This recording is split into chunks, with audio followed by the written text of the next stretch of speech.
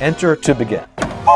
Today, I am going to feature the passenger showcase from Coding Challenge Basic Snake Game. Let's take a look at Jason Ruddock's version. Rather than just displaying text, it's using the graphics mode. It's added a maze, a scoreboard, welcome and game over screens, and multiple levels with increasing difficulty. Make it to level 2. I really love the way that Jason has organized all the code into a set of subroutines and used remarks so that you can easily parse what's going on. Sebastian Lag has such a talent for making beautiful images with code, and it's kind of amazing to see what he did with such a simple, low-resolution environment. Take a look at this beautiful animation for when the player needs a little time to contemplate defeat.